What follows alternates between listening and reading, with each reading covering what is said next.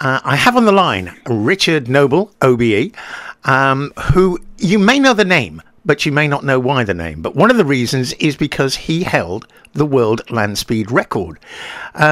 When was that, Richard? It's a long time ago, Lee. 1983, 633 miles an hour.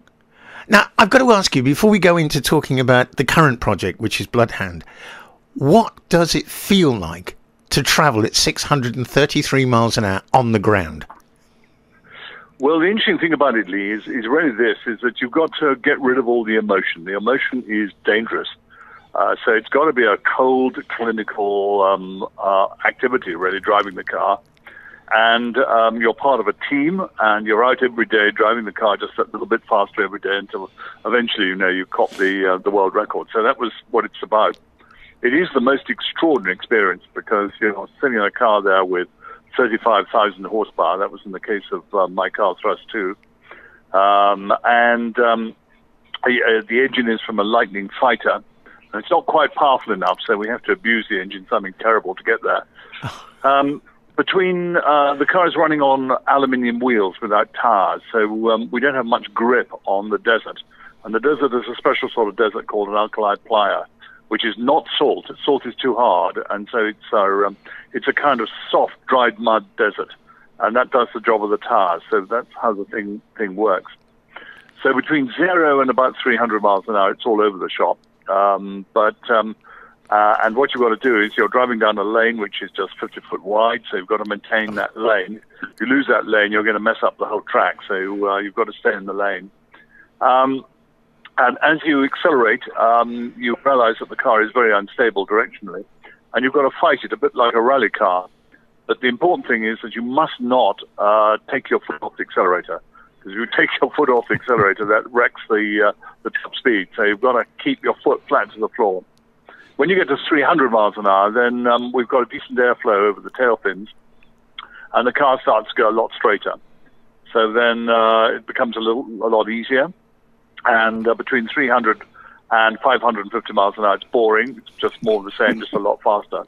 And then once you get towards 600, it starts to get really exciting. You see the shock waves build up over the front wheels, the front bodywork, and so on. Then you're into the measured mile at 650 miles an hour. And the fascinating thing about it is that the human body is just absolutely amazing. You can see every single detail on the track as the car travels at 650 miles an hour. It's amazing. An extraordinary experience. But I mean, I've been doing it for a long time, so consequently, you're pretty experienced. I can drive to a lateral accuracy of 1.5 inches at 650 miles an hour. You go through the measured mile, and then you've got to think about stopping. That's when the fun starts. So you're traveling very, very fast, and so what you've got to do is you've got to count to 3 to cool the engine, and then cancel the engine. And only then can you fire the brake parachute. So if you can imagine that huge engine is slowly turning down, winding down, and it's still very, very draggy at the front end where the intake is. And you fire that brake parachute, and you immediately get between 5 and 6 G deceleration. So you're losing speed at 130 odd miles an hour a second. So that's pretty violent, and you get an extraordinary thing called the somatogravic illusion. What happens is that your balance is given to you by your inner ears, and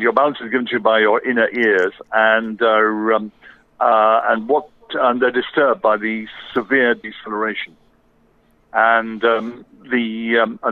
so you've got an extraordinary effect, which is that the horizon tends to kind of go up, and you are convinced that you are driving straight into the center of the world. Down a mine shaft. It's the most extraordinary experience. Wow! But you're safe because the parachute is out on its strop at the back, and it's holding the car straight. And then you're down to sort of leisurely 400 miles an hour, and at that point you want to get out and walk alongside. It's very boring. So I hope that helps. Yeah. I mean, I have actually driven a dragster. And good. I've been up to. How did you do? Yeah, pretty appalling. They reckon I hit about 150 and then backed off and frightened myself and got crossed the line doing 100. But exhilaration. Well, yeah, but I mean, that's a start, Lee. Yeah. The exhilaration was awesome. And I was just trying to compare the two. But no, I mean, yeah, okay, you go up to 300 and then you go beyond that. And that must be just awesome. Well, it's a long, long time ago, but it's not something you'll forget very easily. No. Now, Thrust 2, as you said, did over 1,000 kilometers per hour, 633 Correct, yes. miles an hour. But and what was great about it, Lee, was that it achieved its design speed. So that is a huge compliment to John Aykroyd, the designer. Oh, that was what I was going to say. That the team around you, the team who construct and build and, you know, sort of theorize these cars must be absolutely incredible. Yeah, because you see, what had happened in that particular case is that the last British record was Donald Campbell's at 403. The Americans had then put on another 620 odd miles on top of that. So consequently, the knowledge base in Britain was very, very poor. So we really had to invent a lot of stuff in order to get there. Now, you see, that this is something which I loved. That it is a sort of glorified man in a shed thing, isn't it? Because you're developing. Well, no. It used to be, Lee. It used to be, but now it's very high technology. And of course, you know, we're dealing with supersonic vehicles. We're producing vehicles now which go faster than airplanes and jet fighters. Well, yeah, I mean, the new car, Bloodhound, Bloodhound SSC, which Andy Green is going to be driving. I mean, that you are sort of pushing it further and further and further. And I know the aim is 1,000 miles an hour, which is beyond comprehension, really, isn't it? Well, we'll do that. Yeah, I mean, you know, we set out to do that, and the car has been designed to do that, and it's been built to do that, and we've got to get starting running it urgently, which is what we do this year. We're down to South Africa this year to get it up to 500 miles an hour plus. You know, the thing is, people sort of, I guess, can't really understand why you can't just run it at 1,000 miles an hour now. You know, just Andy gets in, turns the key, and off he goes. But there is so much development involved and sort of safety checking the vehicle as well. Yes, absolutely. Let's talk about that. The thing about it is, of course, we are innovating and pioneering. And there's not much of a database to fall back on. So consequently, you know, you're creating everything. And of course, the car itself is a very special shape. It's taken 5 years of computational fluid dynamics to evaluate and prove the shape. But of course, that's computer work, and we have to prove it for real. The other thing too about it is that we make lots and lots of runs, gradually increasing the speed, and then basically. The car collects 30 gigabytes of data every single run, and so we can start to compare that with the database, the research database, and make sure, you know, we're reasonably aligned. And then also it puts a huge pressure on the team because the engineers are actually responsible for defining the run profiles. So they've all got to agree the run profiles before Andy goes out and drives the car. So that puts a lot of pressure on everybody, and if we can't get agreement, then it's all over. We have to go home. Oh, goodness. We're dangerous. But, I mean, Andy, love him, is almost like the end bit, isn't he? Although he must have an input as well. Yes, yeah. It's very interesting, the relationship. Andy is not a member of the design team. The design team is run by Mark Chapman, who's our chief engineer, and Andy is the driver. But Andy and I started this thing, so I guess we're responsible for it. And so consequently, Andy's in on all the technical meetings, and he's involved in it in a big, big way. Because, of course, he's got to understand every technical decision made around the car. It's the job of a test pilot, effectively. You've really got to know everything that there is to be known about the vehicle. Yeah, you have to know it inside out, intimately. Let's put it that way. Yes. And Andy is, of course, be involved. Go on, sorry, yes. Andy is an ex, well, he still is a pilot. I mean, you can't be an ex-pilot, can you? Yes, he is. He's not a military pilot anymore, but he's got his beloved extra aerobatic airplane, so he's out there most weekends upside down, yeah. Now, to do something like this, to take on a project like this, it's not something you can look at cheaply. the funding for it must be absolutely astronomical. Well, no, this is the interesting thing about it, Lee, which is that it doesn't have to be on Formula One levels. Oh. I mean, we develop as much publicity as a Formula One team, as a top Formula One team. I mean, it's absolutely enormous. We're in 220 countries at the moment. Every country in the world, that is, except for North Korea and Vatican City. So if anybody knows the Pope out there, that would be helpful. I'll have a word. Basically it's very interesting that if you run a project with effectively a very flat organization, so you've got people very, very highly motivated, and not only do they have their responsibilities, but they've also got the appropriate authorities to go with it, then you do get the most extraordinary levels of productivity. And that keeps the money within sensible levels. We're going to see it through at about 65 to 70 million, which is a very, very small beer compared with the Formula One team at 400 million. Yeah, I guess so. But the other thing you said there, your team is very dedicated. They're very proactive. They want this thing to succeed, don't they? Oh, Lord, yes. I mean, it's we laugh about it a bit, but it's what it is our it's a tombstone project. It's something you put on your tombstone. It says, hey, look at me, this is what I did. You know? Yeah. I was involved in Bloodhound. Now, the name Bloodhound, where did that come from?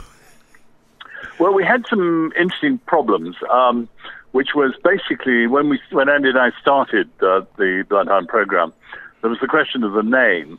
And I was against using the Thrust name because we had broken the sound barrier in 1997, and now we're going to get 30% faster. And if, for instance, the new project were to fail, it would wreck the Thrust name for the team that had broken the sound barrier. So I felt that very strongly what we better do is to find another name.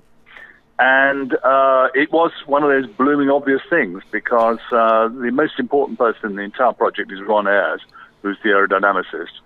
And his great claim to fame was the Bloodhound missile. And this was Britain's surface-to-air prime defense missile for about 20 years. It was an astonishing achievement. This thing would go from 0 to twice the speed of sound in about 2 or 3 seconds. I mean, it's absolutely astonishing. And Ron was the aerodynamicist behind it. So it's really homage to Ron. Now, having mentioned that, the engines, once in Bloodhound, because there are 2 engines, aren't there? They're quite special. 3 engines. 3? Oh, yeah. Right. Yeah. So, well, let's explain it. Basically, Ron specified the car, and he said that what we wanted was a jet engine and a rocket engine. The jet engine, this car has to have the performance and power-to-weight ratio. So we need the most advanced military jet engine we can, which is what we've got, which is the EJ200 Eurofighter engine. So that produces 40% of the power, and 60% of the power comes from a Nammo hybrid rocket. And the hybrid rocket, basically, what happens there is that we pump high-test peroxide, a ton of it, into the rocket motor in, 17 seconds. Gosh. At 1,000 psi. And the high-test peroxide basically degrades immediately, instantaneously, into superheated steam and oxygen. And that oxygen enables the rocket motor to run and to burn. But we've got to pump it in. So we've got a large Jaguar 550 horsepower engine in the middle, which simply just drives the fuel pump. So you've actually got a proper, normally aspirated car engine in there. Yeah, yes, and a fully developed one and not a race one. So, because it's built right into the middle of the car. Now, one of the things, you were talking about slowing down just at the beginning. Yeah. When the car comes to the slowing down point, it's obviously a totally different weight to when it started because you've burnt all that fuel. That's right. We've got rid of a ton of high-test peroxide. And we've also got rid of, and I can't remember exactly how many litres of jet fuel, but that's not a big concern. It's a high-test peroxide, which is very heavy, and it's in the middle. And that's positioned about the centre of gravity of the car, so it doesn't actually affect the balance of the car. Ah, right. Okay. I was just suddenly thinking, that they talk about Formula One cars, getting lighter as they go round. Well, this thing's going to be substantially lighter when it gets to the end of its run. Well, it's only a ton out of 7.5. So, of course, yes. Yeah, it's a heavy beast. So when does South Africa come on then? Okay, well, South Africa is absolutely crucial to the whole thing. What's got to happen, Lee, is that the car has got to be designed to the desert, and the desert's got to be designed to match the car. Okay, because if you get a mismatch there, then you're going to have all sorts of difficulties. So we wanted to run the Black Rock Desert in Nevada, which is where we ran Thrust 2 and Thrust SSC. But unfortunately, the Americans have a lot of leisure activities there, which have wrecked the desert, so that's no good. So we searched around for an alternative, and we found this wonderful place called Hakskeen in South Africa. It's just up on the border between South Africa, Botswana, and Namibia. It's just at that sort of intersection. And it's absolutely ideal. It's the right altitude, which is what we want. It's got an 8-month weather window, so that's brilliant. And it's got the right surface. But there were two problems. There was a road on a causeway going across the middle, and also there was 21 million square meters of surface stones. Otherwise, it was absolutely ideal. Not a lot of problems. The Northern Cape, not a lot of problems. And the Northern Cape government, the provincial government, decided they would support us. And so what they've done is that they've employed 300 people for years to actually pick up all the stones. No. And it's a wonderful thing because it's changed the entire economy out in this little desert town called Rietfontein. It's the Meyer district. And kind of when they started, people were very, very poor. There was 90% unemployment and no mobile phone signals and no water. They were living off boreholes. The whole thing was just, really desperately basic. And as a result of Bloodhound coming, then basically they've been given a water pipeline, which is terrific. They've got Bloodhound education. We've got the big MTN masts have gone up, so that takes the data from the car and bounces it across the Kalahari Desert, so that goes into the internet there.